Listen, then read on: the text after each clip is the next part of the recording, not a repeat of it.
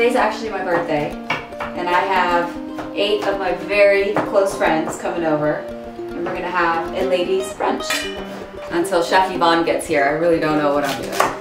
All right, so right now what I'm doing is I'm doing what Yvonne, the chef, called a rough chop. Be careful with your fingers because they can get chopped off, so you gotta kind of do this. We're making a pesto sauce. Pesto! One of my favorite sauces, actually. Some basil trying to get into my pine nuts. Yvonne's actually getting ready, so she's gonna join me in just a little bit. So she kind of gave me little instructions. So here we are, we're back. And I have the pro with me, Chef Yvonne. So she's gonna show me how it's really done, so. Yes. So first we'll do our veggies, then we'll go to the eggs for the Italian toast, and then we'll go to the prosciutto, and then we'll go to the salmon. Okay. Mommy question, yes. Okay? When you're done with this, what do you do with the excess? I keep it. I use it every day.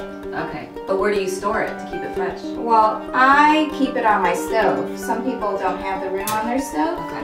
But you can leave it on your countertop as long as your house isn't super humid, because otherwise it'll just clump up. We'll add a little bit of black pepper, just for some seasoning.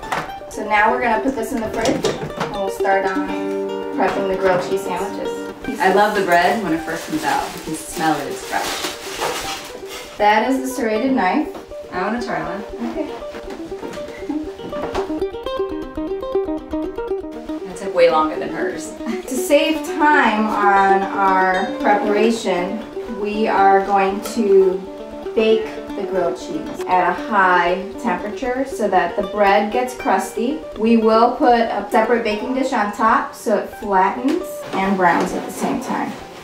So these are the diced tomatoes for the tomato bisque. We're going to add some thyme. You're going to strip it. Strip it, Get girl. it, strip it. And what did we find at the grocery store yesterday? A brand new cheese. Well, new to us anyway. Taste it. Ooh. Oh, it's really good. Really good? Fruity, right? Kind of fruity? Well, it should be creamy, a little bit salty. Wow, it's really good. It's ridiculously delicious. I'm also going to do is put some fig spread on the bread. So it'll be sweet, it'll go really well with the tomato bisque. It'll just be really delicious. I don't know what the protocol is about putting your fingers in the food. We want it to boil, we want the carrots and the celery to soften so that it's easy to puree. Now let's check on our gourmet mommy. So we're gonna just stick this in the fridge until we're ready, which will be about 15 minutes before arrival. We're making our batter for our Italian toast. Oh, one-handed. Can I try it? Yeah. Oh, that's pretty good. Get your fingers. And they're clean. Okay. Now, typical French toast, you would be seasoning this with vanilla, cinnamon, whatever your heart desires. But we're gonna use our thyme again. Then we're gonna slice our bread, and then we're gonna hit the stove.